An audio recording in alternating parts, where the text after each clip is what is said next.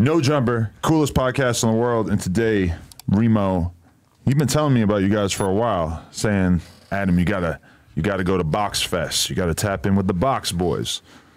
So we tapping in with the Box Boys. You're here, man. Appreciate y'all having us. It's about time. How you guys doing? Good, brother. How you doing? Dope. Yeah. In the ass drive up here. Was it really? Traffic. And Coming from where? Orange County. Oh shit, that's where you guys stay at? Yeah. Oh, okay. How the hell did you end up out there? Parents just moved down there when we were like 2. Oh, so you like grew up there? We were born here. Okay. They were born here. And then now we both grew up in Orange County through the past 90% of our life, really. Yeah. What's it like growing up in Orange County? It's real quiet and peaceful. Yeah. You got to drive up here for like, you know, all the work stuff, the shows we throw and whatnot. Right. Different vibe from out here, but it's nice. 2 different environments for sure. The chillest of vibes. Yes. Yeah. Very laid back down there. Yeah, for sure. But you know, when you come out here, it's a whole different just type of vibe. Definitely. So how did you guys meet? We're brothers. We're brothers. Oh, what? Same Oh, room. yeah, I knew that. Actually. Oh, yeah, one day I just gained consciousness. No, we used to look like twins, yeah. but now he's got the beard, I got the long hair, so now we look different. But That's crazy. You guys Bro, really... the first time anyone's ever asked us how y'all meet. Yeah. That's funny. No, my bad. No, that's just funny. The look's different now, because everyone too. thinks we're twins. Yeah, At least yeah. we used to look like it. Yeah, I used to for sure think y'all were twins. Yeah. But did you go out of your way to be like, I'm gonna get facial piercings and grow my hair out so that we'll look way different? Yeah, right. I watched the other interview with you and you didn't have that shit. No, just the whole look thing. But yeah, I know it's been cool working with the brother along the side. So we have our own style, physically, artistically, and it's cool. But we work really well together. So you guys were always into music, like together and shit. Was that always your primary interest? Yeah, I think it was like middle school for me. Like, you know, X, Suicide Boys. I was like, you know, he put me on actually. I was like in 6th grade, and like I just fell in love with that whole scene, Bones, such Hollow Water Boys, like that whole scene. And then I just stayed in the underground rap since then. Just like finding out what's new, keeping up with it. And at a young age, like that's all you know, music in school. And yeah, we just sort of like just started like finding what we fucked with, what we didn't fuck with. And we just sort of picked up a camera along the way, and we're like, yo, like let's film these rappers. And because Cole Bennett was one of like our biggest inspirations and whatnot. You know, the Blueprint and whatnot, filming, you know, with the whole Juice and Lil Skies and Lil Xan. And he showed everybody what you could really build with just making music videos, you know, because he built something that was so much bigger than just like, oh, a YouTube channel where you post videos, you know? 100%. Like he like paved the way, you know, you don't need to be a rapper to like have, you know, influence and creative control with, you know, this whole culture and the rap scene. I feel like he was one of the first people to do it. And we just sort of just picked up on it because we just love the culture and whatnot. So we sort of followed along the same steps, and you know, we found ourselves just the upcoming wave now. The upcoming wave, and just one thing. It's all new. At the end of the day, it's like all new beginnings. So like we're figuring out like this underground coming up is way different from what my brother and I were into like 2016, 17. So it's just that feeling that we had 2016, 17. And it was like watching you as well, like all the interviews. Yeah, that interview, cool. It was like a little full circle moment as well. No, because when I think about that time period, and especially because I've been working on this like documentary thing, and when I go back and like read the comments on old interviews, people were so thankful for me interviewing underground rappers because it really wasn't happening that much. Like when I interviewed Puya or X or whoever, it was like there wasn't really other people who were interested in it at the time, which is so different than now where there's like hella competition to interview people, you know? No, you were the blueprint for sure, because I can name, you know, back in middle school, it was No Jumper and, you know, just Double XL maybe, those like blogs and one of us, like as far as like actual like content with rappers and interviews, like it was really. I also think like social media was so fresh. Like Instagram was like just beginning to pop up as a platform for people to push. Because I remember it's my sophomore year, like 2014, I was like just getting on Instagram, finding out the underground, and then like people were just putting their careers through it. And like now we're 10 years in, so everyone knows what's up. Everyone's doing this shit. So I think it's just a different. I feel like everybody's more skeptical now. Where it used to be like, oh, you're like a young ass rapper with pink hair and a face tattoo. Like we're interested in you. Like I wonder what this dude's all about. Whereas now it's like, F this dude. Like I ain't even heard him yet. F him. It's like who doesn't do that? Yeah, it's like people are hella like judgmental. Like, and you've come across a lot of rappers, like like you know, definitely some. But so how long were you guys shooting music videos for before you started to focus on events? So like the origin of Box Boys, I started it sophomore year, not sophomore year, junior year. I was 17. He gave me his hand-me-down camera because he was doing his own film. I was doing videos for like a year prior, just under my name before that. So when he upgraded his camera, he gave me like, yo, here's my old one. And I'm like, let's rock with it. And with the whole Cole Bennett shit, I sort of wanted to start like my own version of Lyrical Lemonade, but so more so like a collective on some like ASAP Mob shit. And it was supposed to be with a group of kids, like my friends at the time in high school. And you know how high school shit happens, you know, an idea comes up and no one just like all half-ass it falls through. But I was real committed. I was like, I really have real passion for this shit. So I just like, fuck it, me, myself, a camera. And a couple months went by, and obviously I was filming my music videos, he was filming his music videos, and we were like, yo, like we're both brothers, we're doing the same shit. Let's just run this box with shit together. And bam, it was me and him. And then from that point forward, it was like a whole year and a half of just grinding out music videos, you know, filming like Josiah, Ego, like, you know, the whole, you know, the whole punk scene, Lil Xan. And we just became friends with so many artists after like a year and a half. We're like, yo, like let's throw our first show ever. And that's how Boxers came about. Right. So like through the music videos, we just became friends with all these artists and whatnot. The network was easy to build to shows from the start. Yeah. From there, When you say collective, what do you mean? Like, were you guys like a collective of like rappers? Or No, collective. There was of way creators. more people at first, designers, right? like Designers, all sorts of producers. stuff. No, it was supposed to be, but when it started, it was just me. Oh, okay. And then, you know, my brother joined, and we've just been running it up ever since. Right. Now we have like actual collective, you know, with, you know, professional teams and whatnot. And, you know, just cool. It's cool to see what it's grown into from the past like 4. I think we just hit 4 years this year.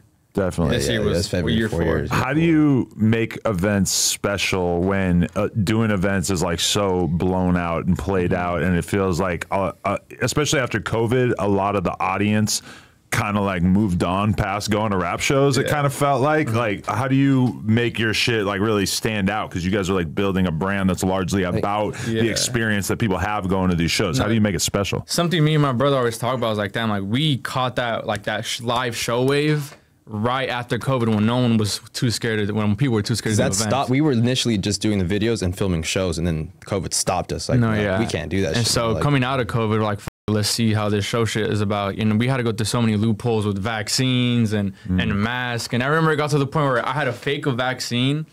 Like I made like a, this is so federal, but I made like a fake vaccine, and I was sending it out to like these kids that wanted to come, because the venue was like, yo, they can't come if they're not vaccinated.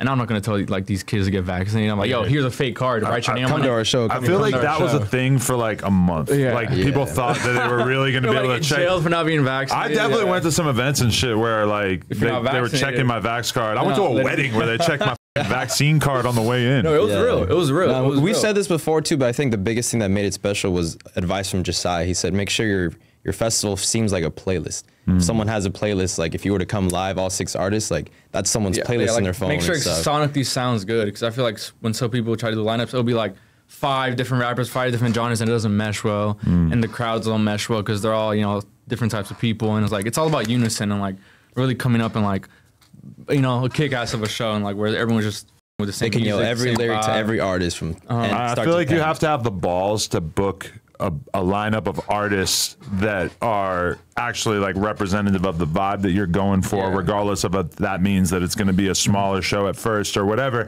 And then I also feel like there's a thing that happens when you DJ a show where you might have like ill underground music taste, but when you're DJing, it's very tempting to play Finito and Waka Flocka, Hard in the Pain, and all this shit that will actually make the crowd go crazy. So you kind of have to like book DJs and like give them the freedom to say like, hey, like play this underground shit that the audience like. We want an audience that's going to appreciate that, and if they don't move because they don't know these songs, like let that be a experience of sort of like enlightenment for them, where they get turned on to new artists at this kind of. What do you event. say? Like back in 2016, people were more closed-minded or less closed-minded? It's like new music and whatnot. I feel like people were more open-minded in 2016 for sure, because shit just wasn't as played out. And like when you think about it now, it's like it's hard to imagine people being as hyped on like a Lil Pump. You know, like because it's like, oh, he's 16 and he does Xanax and he got face tattoos and he's like got some good like, songs, cool. some good songs realistically, but like people were going crazy for it. And now I feel like it would just be like they'd be memeing him if he came out today. You know? That's something like if you put like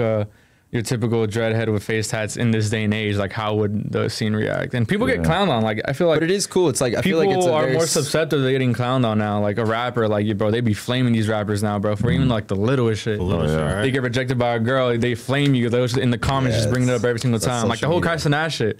Did you see when he got rejected by Tyler? Yeah. He ended up on national news for blogs everywhere. I'm like, bro, you can't even fuck up on little things, bro. Little things. Like that's like to the extreme. Obviously, with these rappers now, like they do some shit. They get flamed and they get, you know, more criticism too now. But when you look at Kai and Ross, I feel like they're masters of like just like thinking of things that will go viral and then having the team behind them to actually make that shit go viral. You know, like with Aiden Ross and Sexy Red, like that was all a play. Like he said something about her. Then she responds, and like this is a whole news cycle, and then it comes out that he's actually just like a co-star in her music video, and it's like, oh, okay, so this was all like a long rollout to a music video. That makes sense. I feel like it's kind of hard to distinguish like what's a rollout and what's real. Yeah. Some people just really buy into the rollout and be like, yo, no, he actually f***ed her, but it's like, nah, like this whole music video game. Like having been behind the scenes on this shit, for sure, I don't know if that Tyler thing was fake, because like it's totally within Kai Cenat's wheelhouse to have his manager saying like, listen, we have a viral idea. He's gonna ask you on a date. You're gonna say no. It's gonna be funny as fuck. It'll go viral. Like, but Kai, like you kind of got to be down if you're really making content like that to be the butt of the joke. You know? 100%. Yeah. And I feel like that's what sort of this underground shit is sort of not in butt of the joke, but like more so like. There's sort of like a little niche they gotta like apply themselves to, or a certain like agenda where there's like, you know, let me, for example, like Ian's hard as right. I feel like obviously he's white, not, you know, you listen to his music, you don't think he's white, but he's hard as and his look like, is very simple too, but it's working. Also people like Ned Spin and like, you know, Yeet, where it's like, damn, like you're a white boy, so it's like I have like that shock value is basically, you know, instead of being by the joke, like they want to be like the shock value of which is cool because it's like, you know, it's not your typical dreadhead with tats. It's more so like, you know, anyone can look how they want to look and still make some good music. And that audience is like maybe smaller than it was in 2016, but they're like super passionate about new up and coming underground shit. And they're just like, I feel like that's the kind of audience that you guys are tapping into, and not even like SoundCloud 2.0, like Sofago era, like all those type of dudes when they were coming out. I feel like now we're in like the middle of like a different generation that's kind of we're through a little like transition period. It's like it's always like a 5-year, 4-year cycle where it's like, you know, people will have their raise or their rise and it'll get filtered to the like next generation. Because 4 years ago was 2020. Like who were popping artists in 2020? It was like prime quarantine, right? Or like right before quarantine.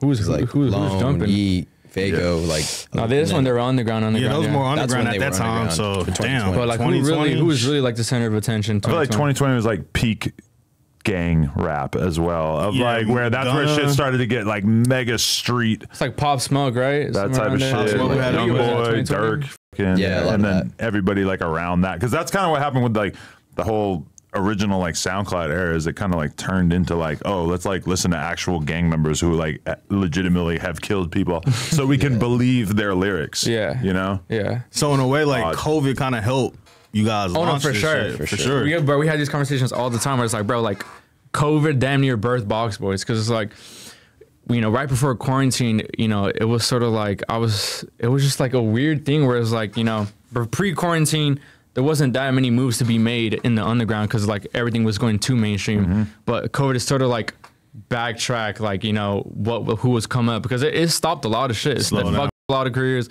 It started a lot of careers, and like we were just fortunate to like, you know, use that to the best of our ability. It's like, you know, coming off of quarantine, bam, let's be the first people throwing shows, and we did it. And you know, we just kept on building on that, and new artists were coming up, because I feel like also in quarantine, kids got real used to, you know, being on BandLab and recording in their closet and having millions of streams off a song they made in their bedroom. And it's like, things became real internet. Yeah. Things became real internet. So if you weren't, you know, hip to the internet, like you sort of just got lost in the sauce. Washed out. Yeah, you're washed out. That's facts, because like there were like multiple like companies that I know who are doing events in 2014, 2015, that whole era, and then like once COVID hit, they stopped doing events, and then they just kind of never really made like a full comeback and shit. And I feel like you guys sort of seized that opportunity because you were smaller and like more nimble. And think about like Rolling Loud. Rolling Loud's when the COVID shit happens, because they're big corporate. They have to really go by the law and the rules and shit, because they're not trying to get sued for millions of dollars. But you guys are like able to sort of slip in there and like a little risk, build something different. We just like forced our way in, bro, because it's like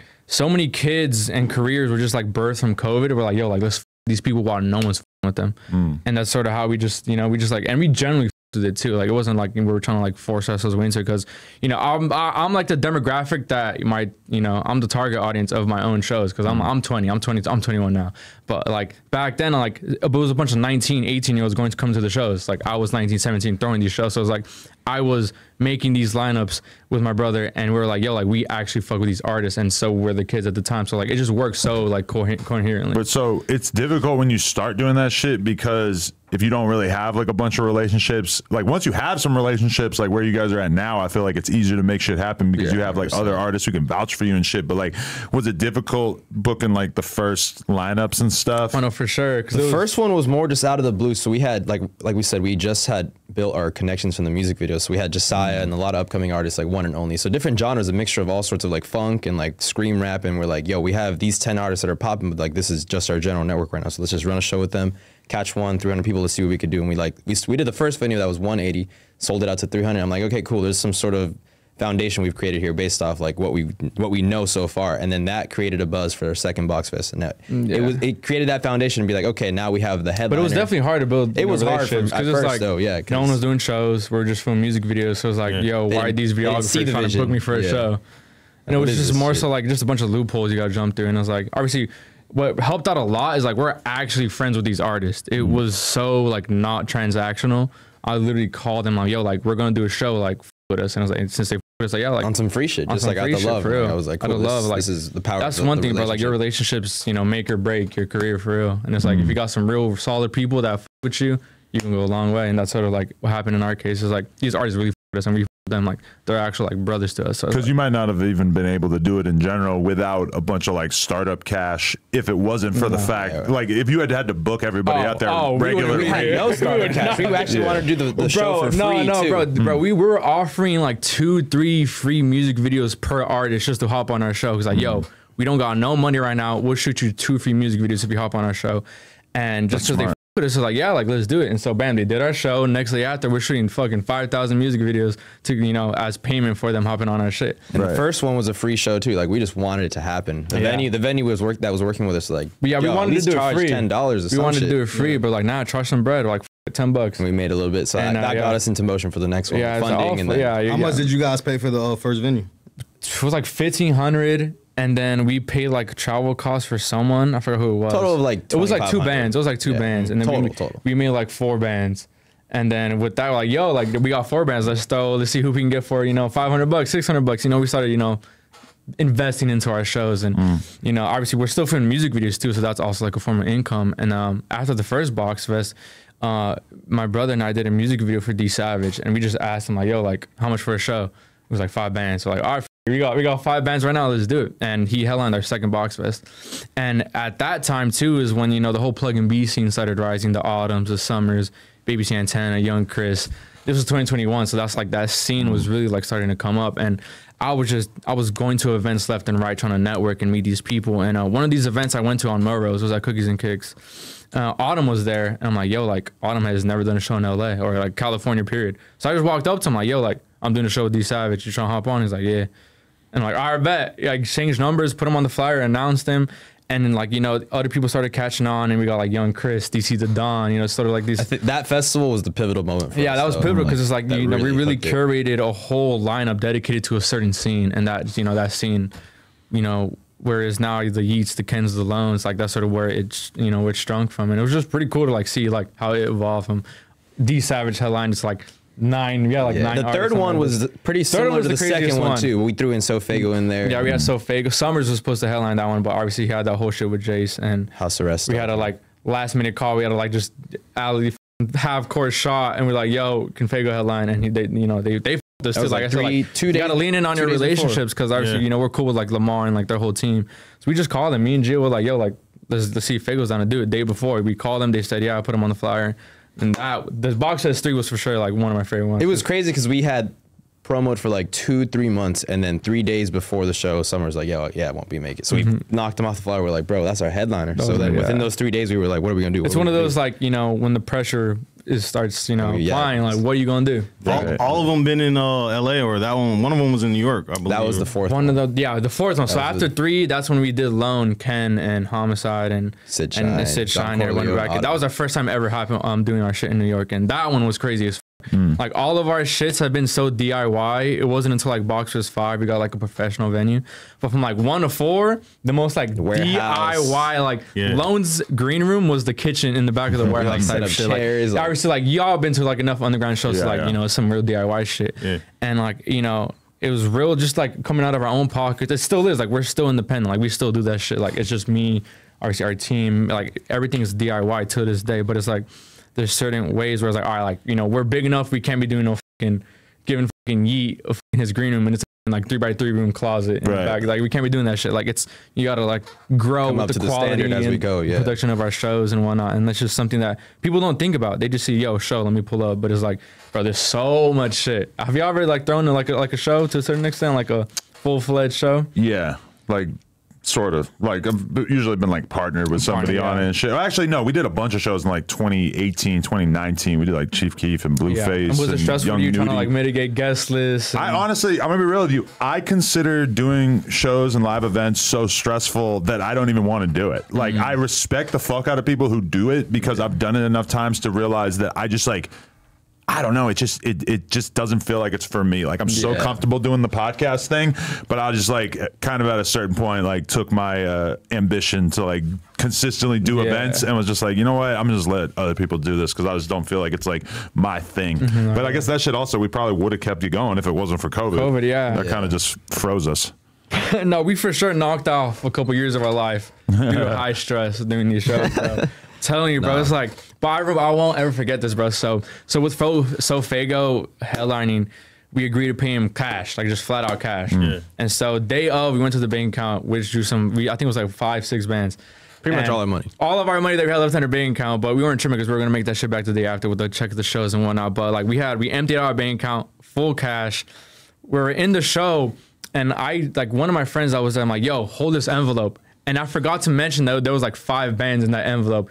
And he just like half dingling from his pocket. He's mosh pitting and whatnot. He's in the crowd. And I won't forget, like, yo, please don't tell me you lost the envelope. And for like 3 minutes, it's like, yo, like, he was checking his pockets, and I'm like, bro, like, there's no, like, it's no. It's cooked. But it was in his back pocket. Like, bro, give me that shit. Moments, I'm not giving the shit to We were nobody. down pretty bad too. We had to ask some homies to like let us borrow an extra band. Just No, it was bad. No, it was like, situations where it's like, bro, like it's either we like just wanted it to happen. We wanted it so bad, like we had to like, yo, like lend us a band. Like we need a band right now to go pay so and so. Like we need to, like we'll give you 1,100 if you give us his band. So it's like, you know, calling your homies just to help you out. But luckily, we sort of like obviously with all that shit that we had to do, like it sort of built like some consistent, you know, solid foundation where it's like we know how to operate now and how to not do situations where we might get fucked and whatnot. Did you guys partner with someone for one of the Box Fest or Live Nation?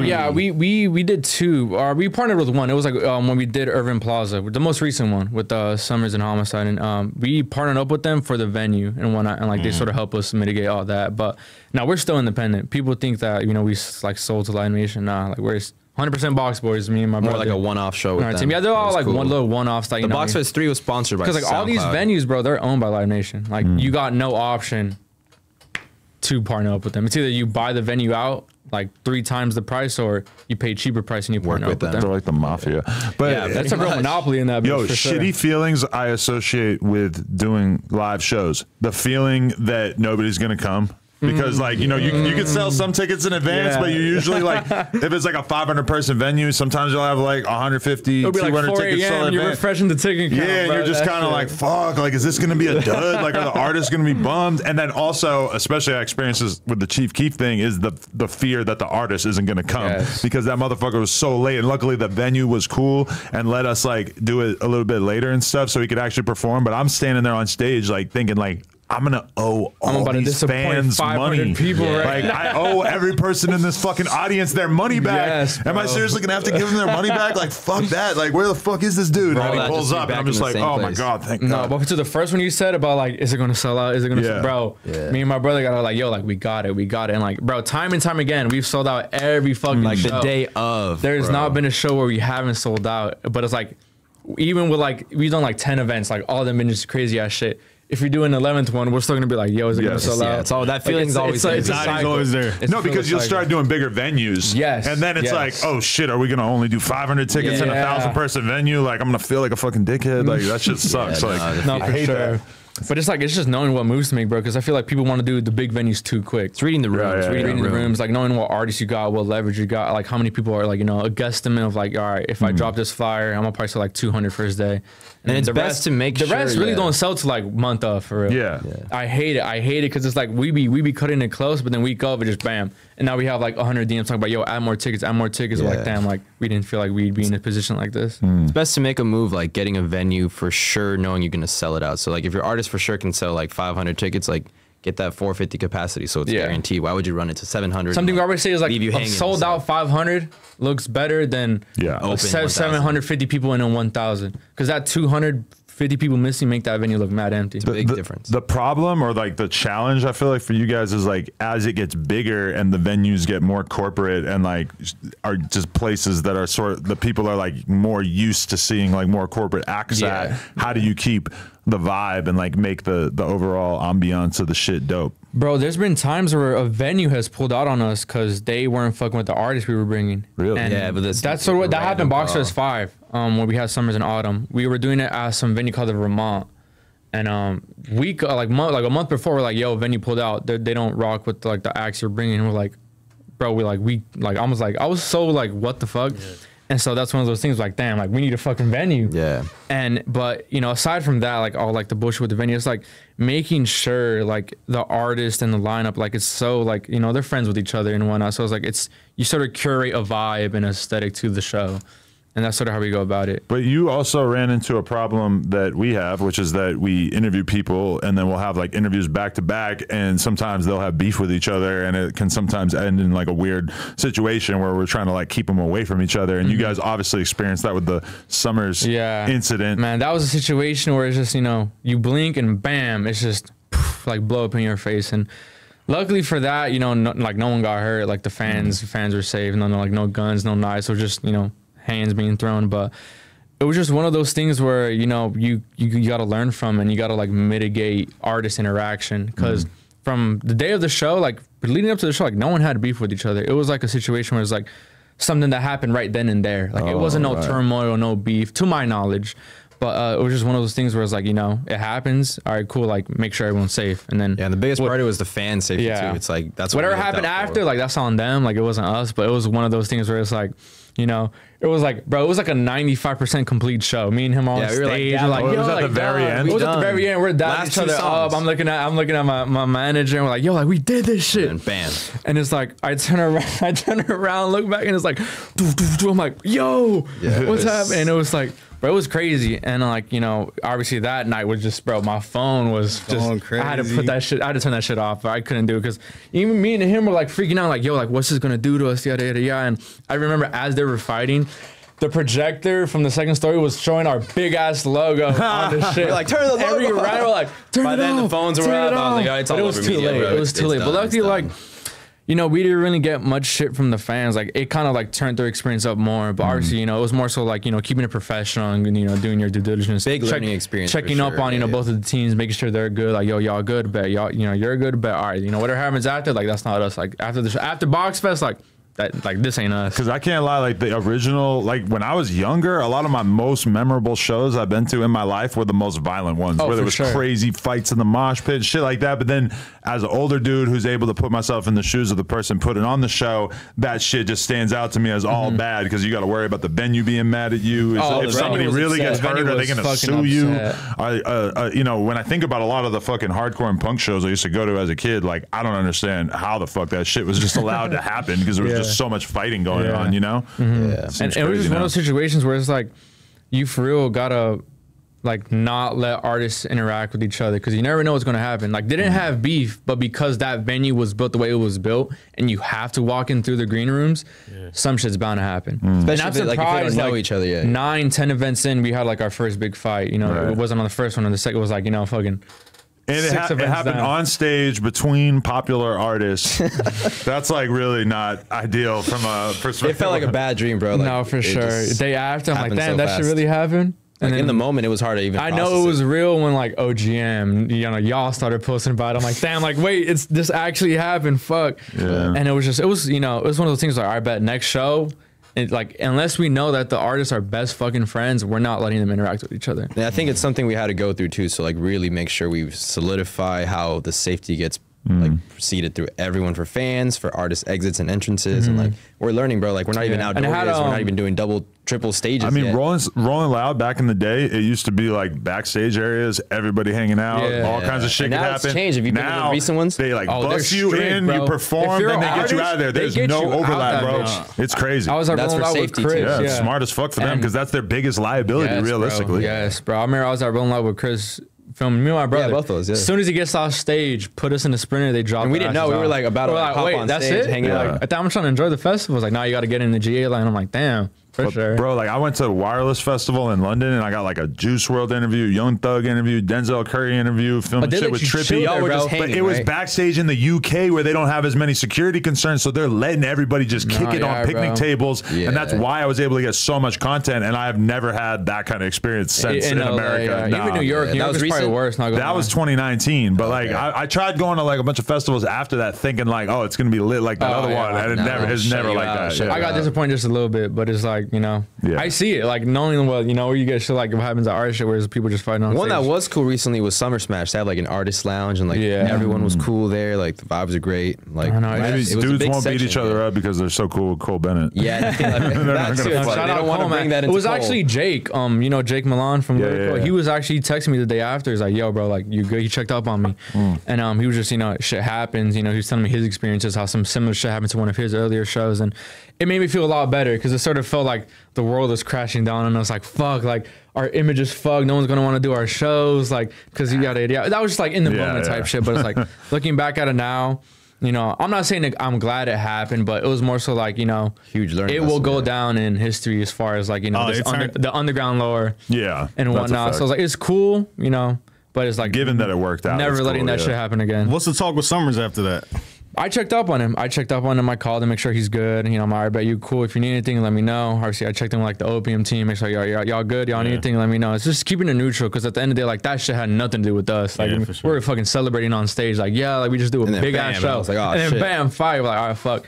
But it's, you know, it's just keeping it neutral because, you know, we do fuck with both artists, like their artistry, their music. You know, they fuck with us too. So it's like, you know, there's a fine line between, you know, us really not picking sides because like it had nothing to do with us whatsoever. And if it has something to do with us, then it was, you know, then we gotta like, you know, we deal our shit behind the scenes a lot. Like we don't be posting on Instagram, or when a problem occurs, like I'm the type to like, you know, call the artists on FaceTime, like, yo, like we got a problem, all right, but let's talk it out.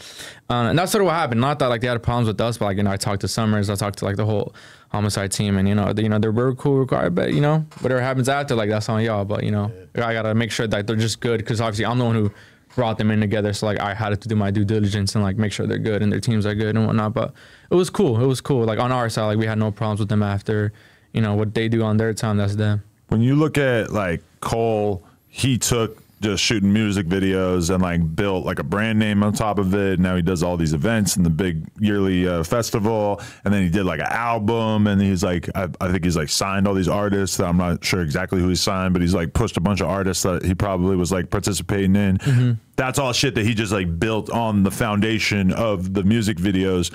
In your mind, like, is your shit all about just keep doing bigger and bigger and better events, or are you trying to like do more kind of like projects under the brand name?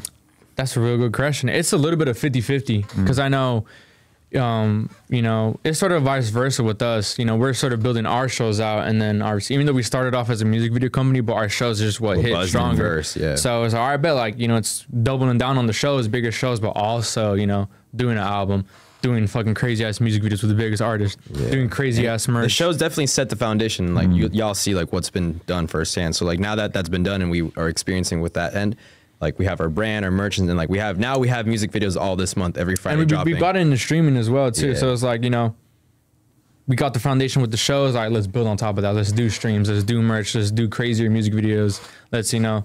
And we sort of got into the bag of like hosting artists' album release parties. We did Dom Corleo's OMO release party. We did Josiah's. We did BK the Ruler's. She did a single. It was like a single release party.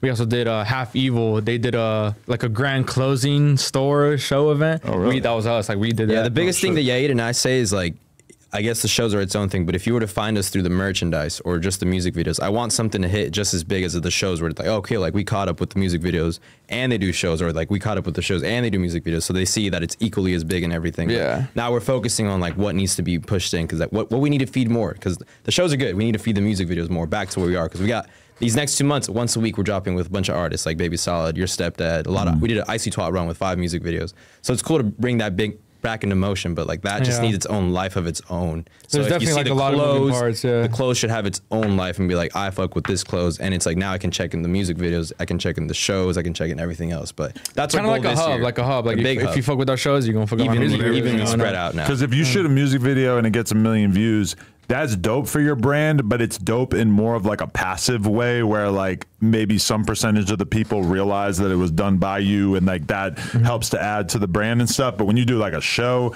even if it's 500 people, it's like those 500 people realistically are having like a real moment. passionate experience, a lot of them, you know, and that kind of like builds the brand in a really intense way for a smaller group of people, you know. And how do you go about it when you have like a crazy viral moment on No Jump, or like how do you monetize off it, whether it's like gaining more social media followers or, you know, having more people on your show? Like, how do you go about it? It's weird because a lot of that shit is just like awareness, because realistically some guy will take a moment out of a podcast and put it on TikTok and it'll get 20 million views, and it's like we don't make any money from it. This guy probably just made like $1,000 or like a couple $1,000, and it's like we can't really do anything about it. You just gotta like take it and just be like, well, shit, like that's a bunch more people that saw my face or like saw the brand and just might tune in on YouTube. You just kind of gotta. Do you feel like that still converts fans though?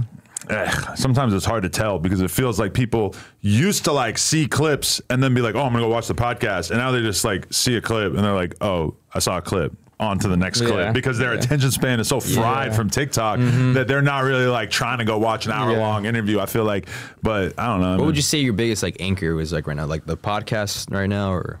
Yeah, I mean the podcast, but then like just putting it in all these different places with like Facebook and Snapchat and like Facebook, all that shit. Like, people be popping on Facebook. Yeah, and I mean some months we might do just as good on Facebook as we do on YouTube, realistically, in terms of like money, and then the views are probably like crazy, which is weird. Like different demographic. Because every once in a while somebody comes up to me and is like, "I watch you on Facebook," and I'm like, "Oh, okay."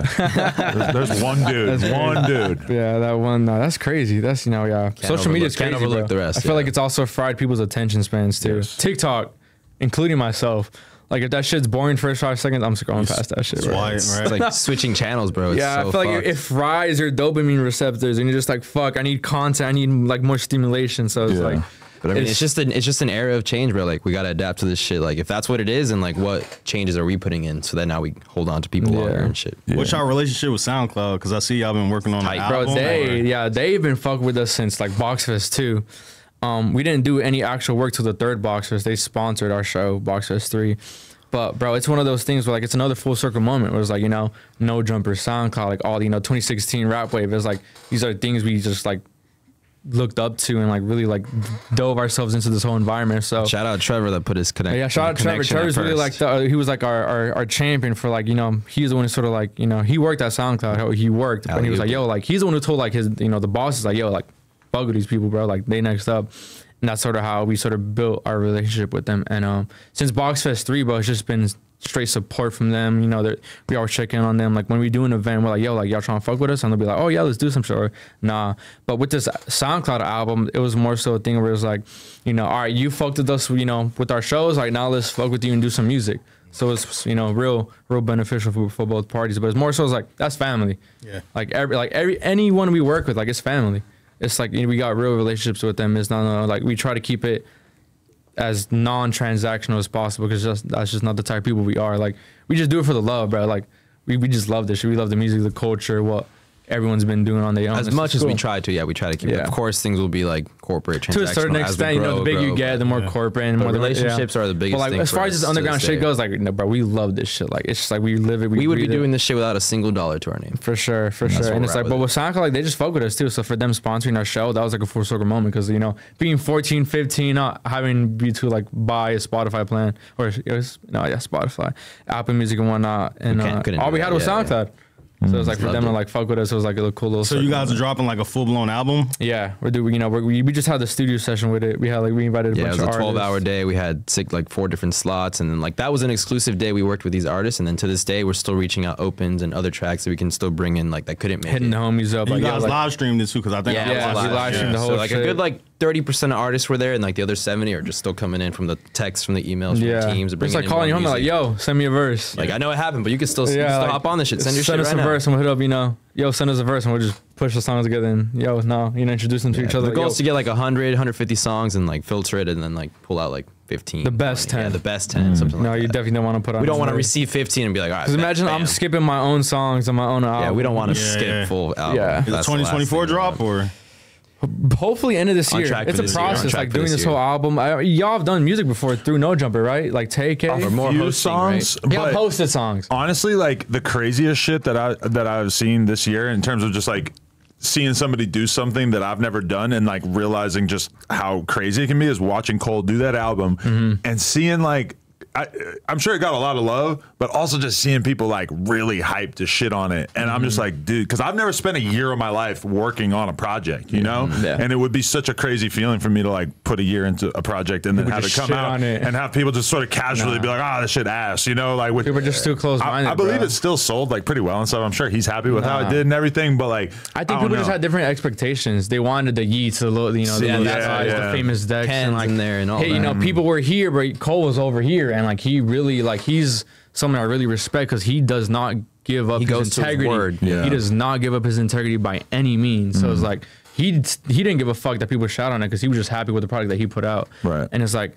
not gonna lie, I was sort of like, yo, we about to get a Yeats song, famous, about some old lyrical elimination. But no, he was fucking 20,000 years forward, and he did some shit that was true to him. Yeah, but I felt like he still tried to like wrap it in with a lot of like he put like famous decks and the for Rich sure. No, Forever he has shit on some- it, he but has some for shit. sure like that's the problem when you're running a brand for like 8 years or 10 years or however long he's been doing that shit is that he had like all these people that he's done music with and had relationships with and stuff, and like you get those fans and then they might expect you to always be fucking with those artists when realistically you might have moved on to some gotta other move on. shit. Yeah. And especially with him putting out like a video or two a month for all these years, like Yeah. there's so many different fans you get that want different things from you. No, you for know? sure. I just I feel feel like like- people don't understand artist growth too. Yeah. Yes, That's a the big real deal. thing. They're stuck in their ways and like we need the oldest artist back. We need oldest Yeah, music they're back. stuck in an era. They're too stuck in an era. I'm pretty sure y'all have y'all fans like yeah. bring back the X and Suicide Boy interviews. Yeah. Like we want more of those. But it's like no, bro. Like there's growth, bro. Like If I had stuck to trying to just make those fans happy, it's like it would have been impossible because there's only so many Suicide Boys. Like how many